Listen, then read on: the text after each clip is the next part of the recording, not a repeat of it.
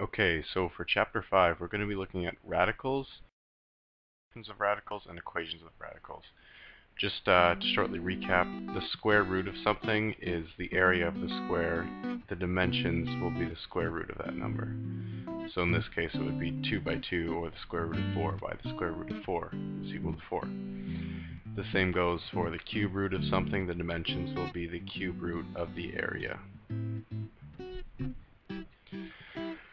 The first thing we look at in chapter 5 is adding and subtracting radicals. It's important that the radicals are like radicals and that they have like or the same index and radicand. And just recap, this part of the radical is the index, and this part of the radical underneath the sign is the actual radicand itself. So to add and subtract these numbers, right now they have the same index, but they don't have the same radicand, so we can convert these to simplest form to find that they do have the same radicand. So to do this, we simply convert this to a mixed radical. 3x over 2x plus 8x and the root of 2x. And then so we subtract 3x from 8x, and we have 5x root 2x. And it's as simple as that. It's not hard whatsoever. When we multiply and divide, we need to make sure that they have the same index, but the radicand does not have to be the same. So here we simply just multiplied it in like we would any equation. We FOIL this in, and we find that we get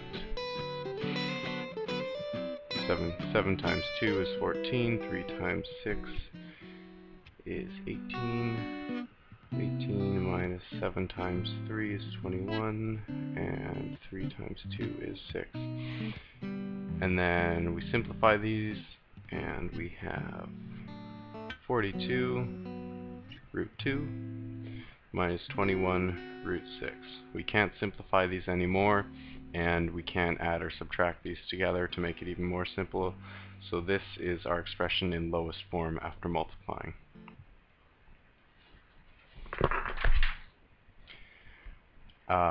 When you're dividing roots, you're going to notice a lot of times that, well, this is in simplest form. It's actually not, because you can't have a root function as the denominator. So to fix this, we just remember that this is the same as this, and this can help us with problems. But to rationalize the denominator, we simply multiply the denominator by itself, divided by itself. So this expression will still have the same value, but we won't have a denominator that is a root function.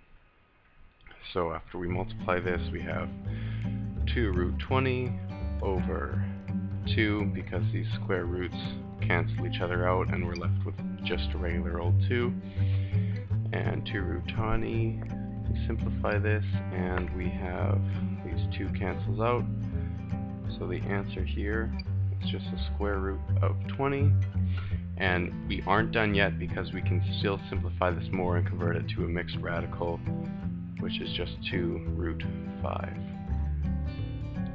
Now, this is a pretty basic form of division for radicals.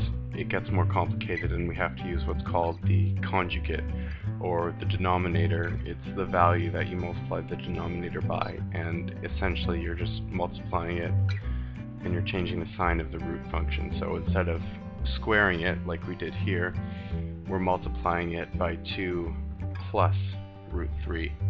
And you'll see why this is beneficial in just one second. So once we factor these out, we find that we're left with something that looks kind of like this. Just quickly factor our denominators is 10 root 2 plus 5 root 6.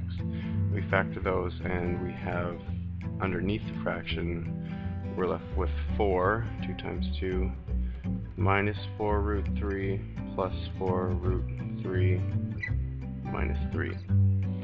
And the reason we use the conjugate was because whenever we factor and we have a positive and a negative root sign, we'll have these two values just cancel. So instead of having some complicated trinomial underneath our numerator, we just have 10 root 2 plus 5 root 6 over 4 minus 3, or just 10 root 2 plus 5 root 6 over 1. And that's our answer.